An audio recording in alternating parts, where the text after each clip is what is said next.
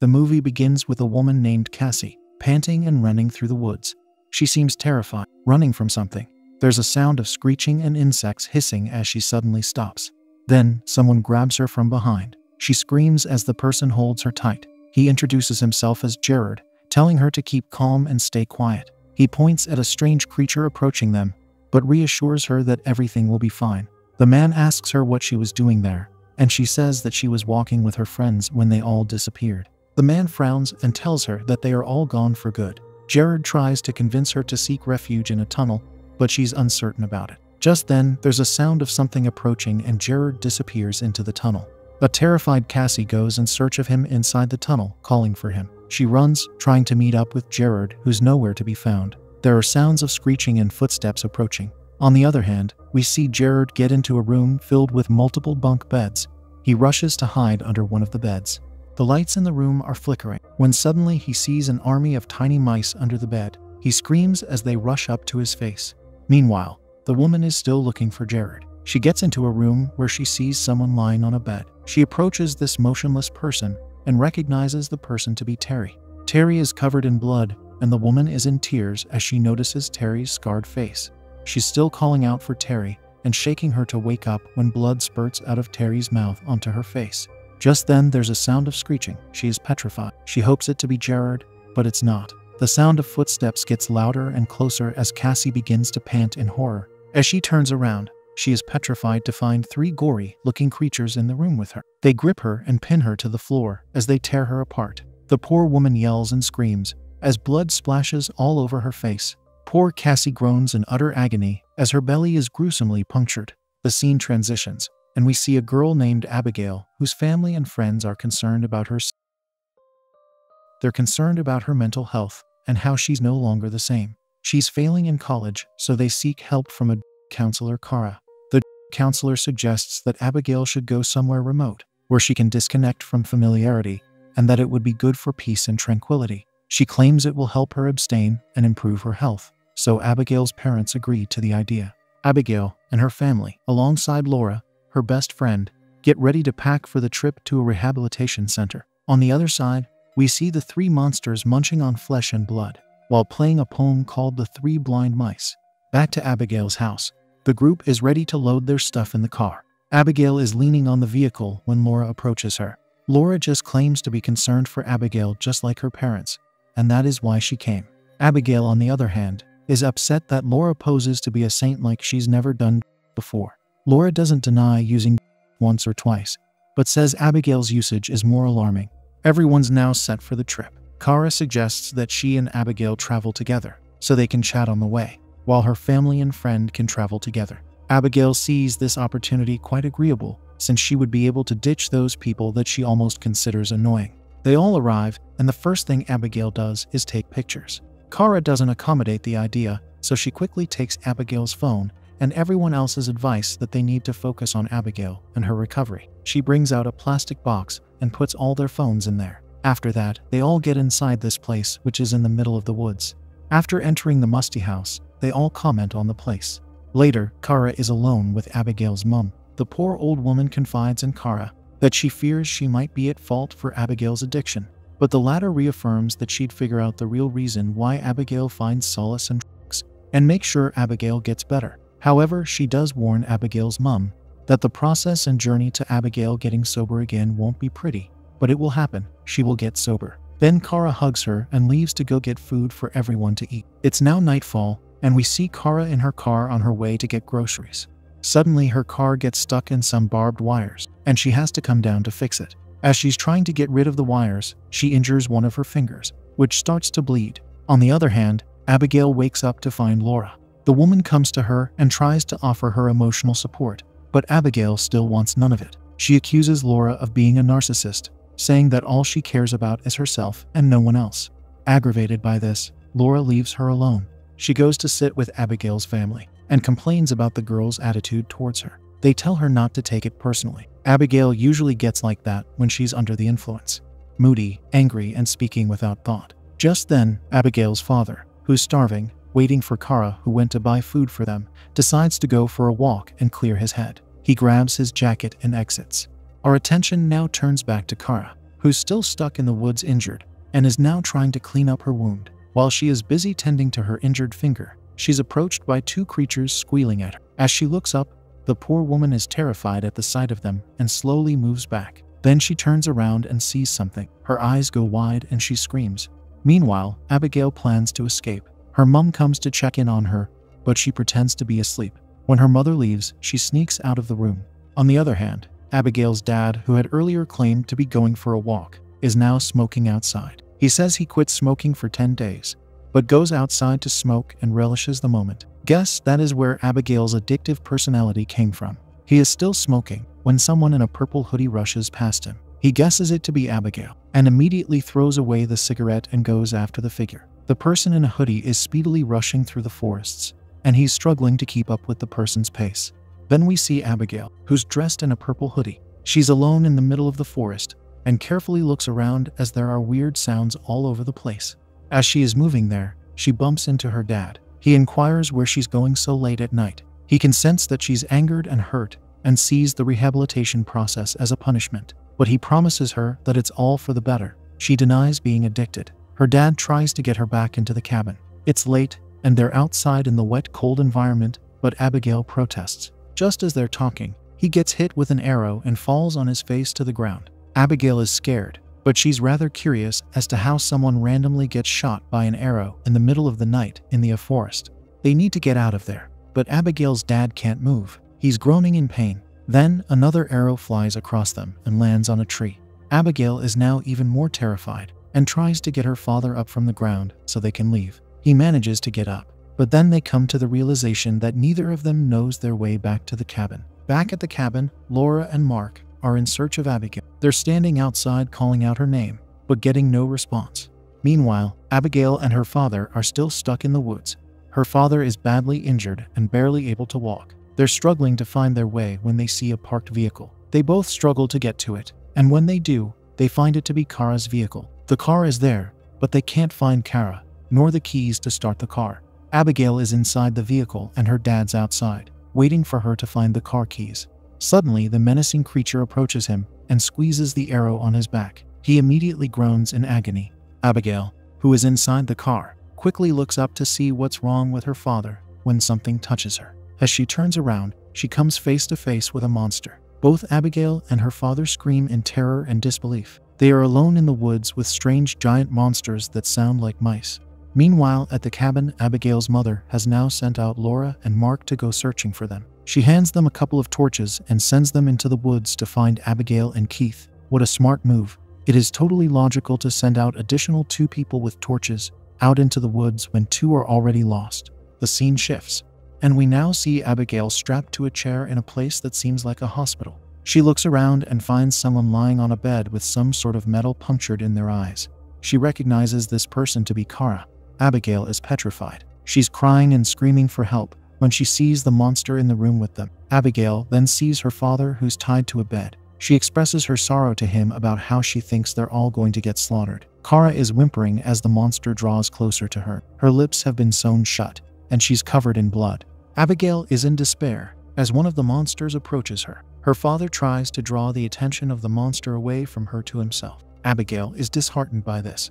She doesn't want her father getting hurt, but he too doesn't want his daughter to go through any agony either. He wants her to run to safety. He expresses his love for his daughter whilst being attacked by the monster and tells her to run away. The monster uses its claws to puncture his eyes. Kara, on the other hand, who is barely alive, gets acid poured into her eyes by the other monster. She yells in agony as she perishes.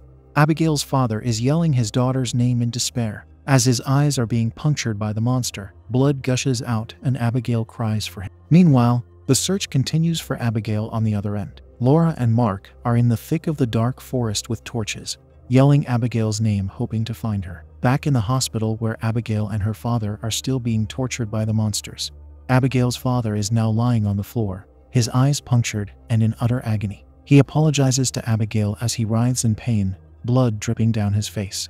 Right behind him is one of the monsters who's holding up a huge hammer, ready to attack. Abigail yells for it to get away from her father, but to no avail. The monster raises the hammer high up in the air and lands it right on Keith's head, instantly taking him out. The pain Abigail feels just cannot be described in words. She struggles to get herself free.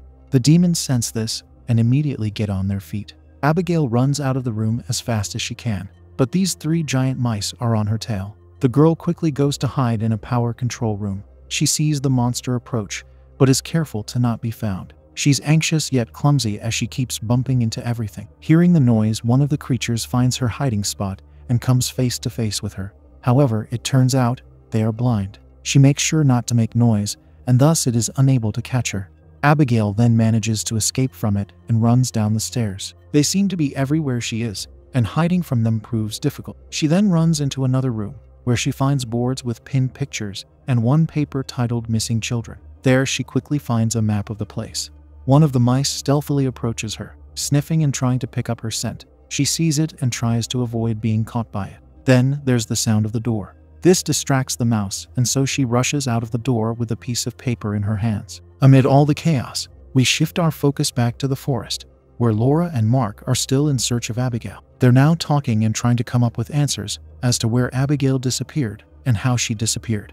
Meanwhile, Abigail finds her way out of the tunnel and runs straight into the woods.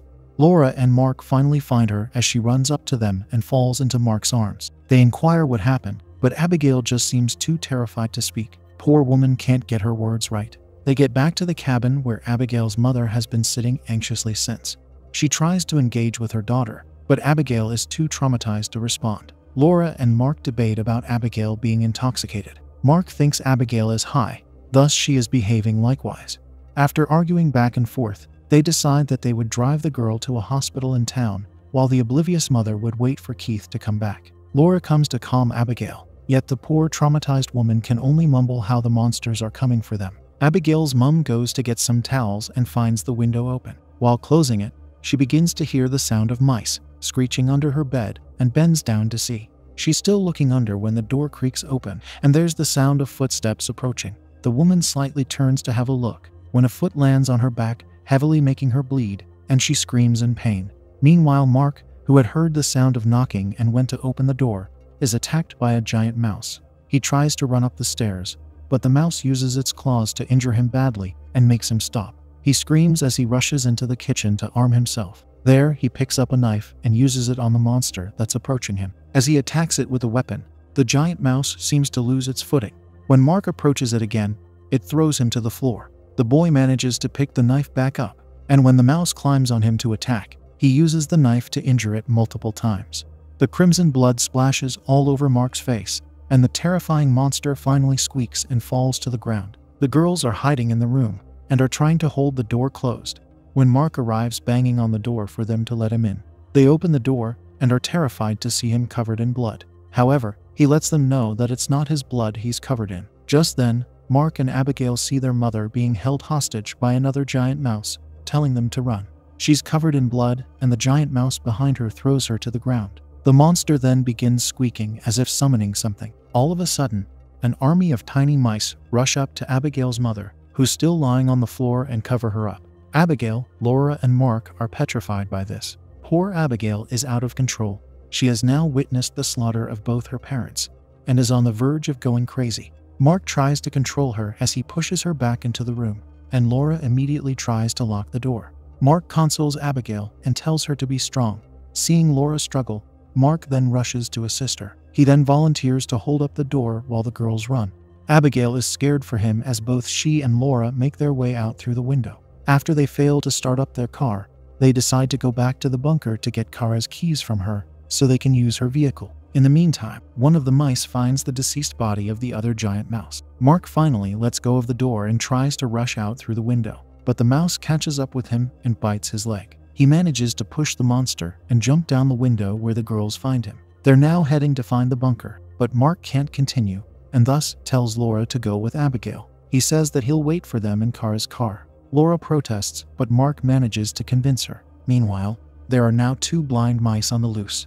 Mark makes it to a tree near Kara's car. He is bleeding and in pain as he leans into it. Just then, Laura approaches. She says that she can't leave him alone in that condition. Laura goes to the trunk of the car to look for a first aid kit and finds it. As she turns back to him, she sees one of the giant mice with a wire across Mark's neck, ready to strangle him while he has his eyes closed. She tries to warn him, but fails as the mouse immediately uses the wire to strangle Mark, who bleeds to his demise. Then the mouse pushes Mark over as he falls to the ground and tramples on his head, making it burst open. A petrified Laura screams in terror at the sight and runs away. Meanwhile, down in the bunker, Abigail uses the map she stole earlier to find her way around. On the other hand, the two blind mice catch up with Laura and hit her across the face as she falls to the ground. They each grab her leg and drag her as she screams. Abigail gets inside the bunker as the lights are flickering. She finds Kara's lifeless body still laid on the table and approaches her to search for her keys. Turns out, the keys are not there. Abigail then goes into another room which is filled with bunk beds. She then proceeds to some lockers where she begins searching. She's still searching when a video begins playing on the wall. Abigail watches the video as it plays out. On the other hand, Laura is tied to a bed with one of the mice beside her. She's screaming for help and unable to move, while the mouse picks up a needle and begins sewing her lips. Just then, Abigail sneaks up on the monster, holding a hammer. She approaches it and dashes it across its head multiple times, and it falls to the ground. Abigail then rushes to Laura, who's still lying there whimpering in agony. She picks up a pair of scissors and uses it to cut through Laura's sewn lips. Abigail not so gently cuts through the thread on her lips.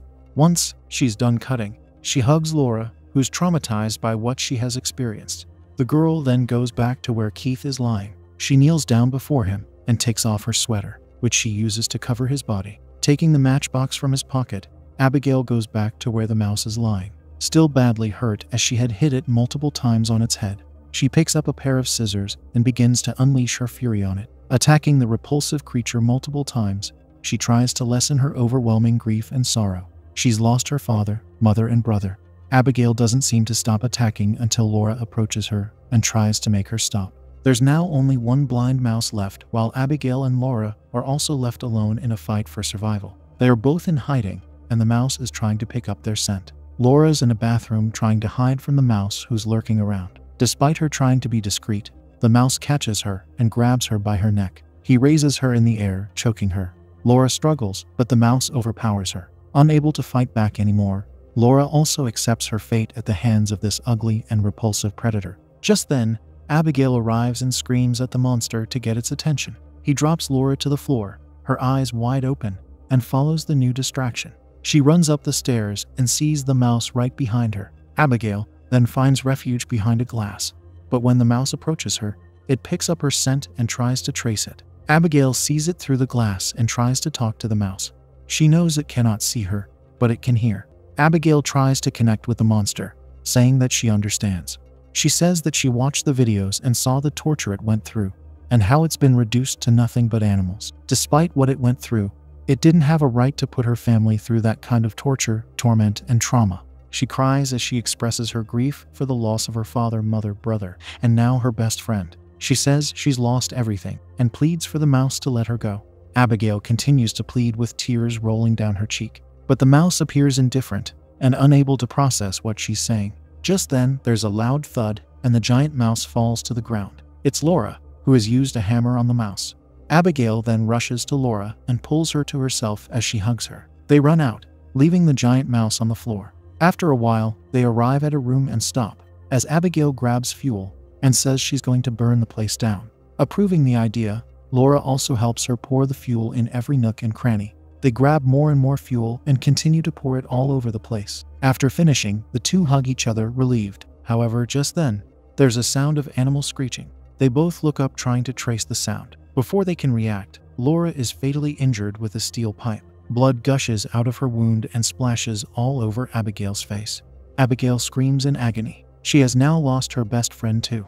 The poor girl is in pain as she watches the mouse pull out the iron pipe from her best friend's body. The mouse sniffs and tries to approach Abigail. Angered, the girl takes out the matchbox which she had earlier taken out of her father's pocket. She yells and cries out in anguish as she takes out a matchstick, strikes it, and throws it onto the ground. It flames up and burns both the mouse and Laura, who has already passed away. The traumatized girl cries as she watches them burn. Moments later, before she too becomes a victim of the fire, Abigail runs away. She runs as fast as she can. It is now morning outside. She finds a safe distance and watches the bunker explode. The scene shifts, and we now see a devastated Abigail, covered in blood, slowly walking through the forests. The birds chirp as she turns around to have a look, before continuing to move on. Meanwhile, on the other side, behind a tree, we see the terrifying hand of a mouse appear before it comes out of hiding, and the movie ends there. Who knows what the last blind mouse would do?